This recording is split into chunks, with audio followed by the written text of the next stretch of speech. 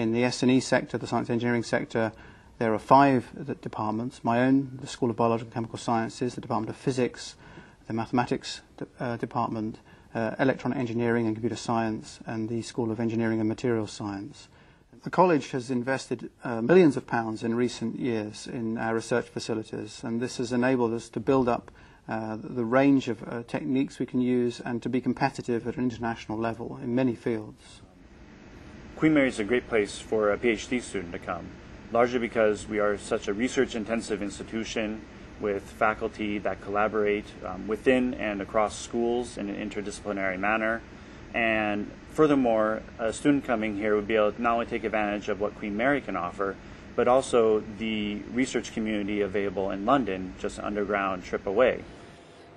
World-class research institutions attract the finest minds, and those are the people you want to do your PhD with. So when I was going through my decision-making process, that certainly was the overriding factor there. I think coming to Queen Mary provides that for students. Had a physics department which has been at the forefront of research for many years. String theory was born here in the 1980s. We've had a number of Nobel laureates do their research here, and we remain at the forefront with our research in the Large Hadron Collider. We have people studying everything from planetary formation to the early universe in the astronomy unit. But it's even better than that, because we're surrounded by mathematicians.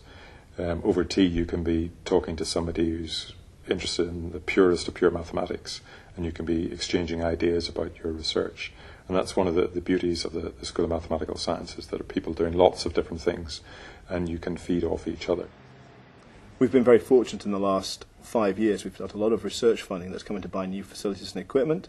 One of the facilities we've been able to build is a nanoforce laboratory, where we mix nanoparticulate materials into plastics and rubbery materials and come up with fancy new polymer materials and polymer composites. The other area that we've got a lot of investment into recently has been in nano visualization. We've got a brand new lab called Nanovision, and within there we've got 2 of the most up-to-date state-of-the-art electron microscopes that we've acquired recently, and we've spent millions of pounds acquiring all these facilities.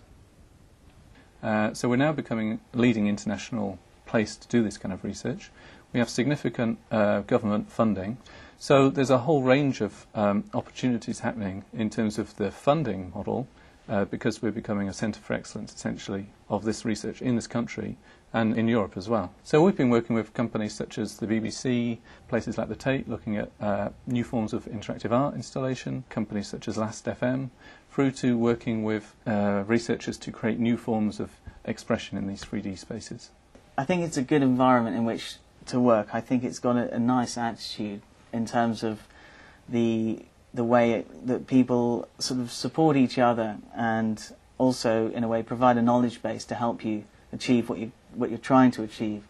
And it's really giving you the kind of springboard that means if you've got an idea, you can come here and hopefully realise that. One of the great things about being at Queen Mary, I think, is that it's a campus university. It's multidisciplinary, and there's potential for all sorts of collaborations.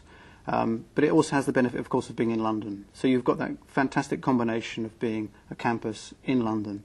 It's friendly, but very ambitious in terms of what it aims to do at a research level to compete internationally at the highest level.